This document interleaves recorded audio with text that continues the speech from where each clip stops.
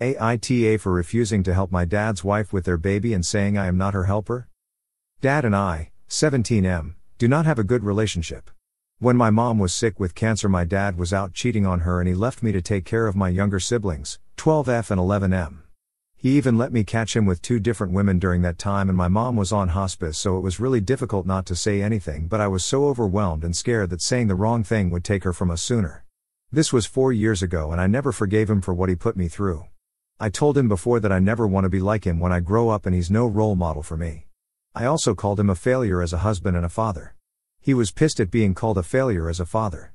But when his 3 kids needed him the most, he wasn't there. Instead, he was screwing women on the side. He also said he loved my mom and never wanted me to say he was all bad as her husband. I said I found it so hard to believe and he would never convince me he actually loved her. I was still mostly in charge after mom died, but eventually my siblings started to pick up some skills, so I wasn't basically doing it all. It really helped and made us regular siblings again instead of me being almost a dad.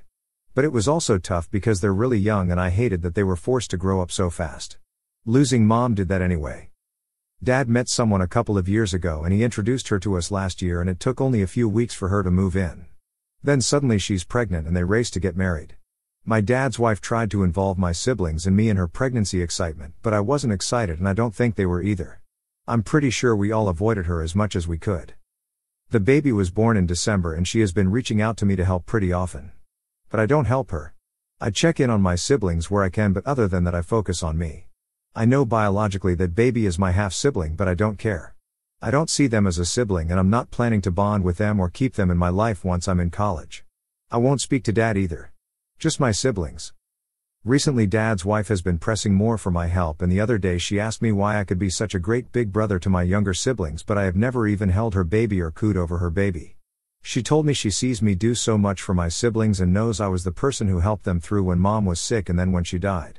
She told me she figured I would want to be the same for her baby. I told her it wasn't my job to help and to get her husband to help if she needed it. She told me she wanted her baby to be accepted and none of us had accepted the baby yet. None of us had interacted with the baby yet. She said it's not fair and she needs help. I told her I'm not her helper and she needs to hire someone if she wants the help, or again, get dad. But I won't be doing anything for her or her baby. She called me disgusting. AITA?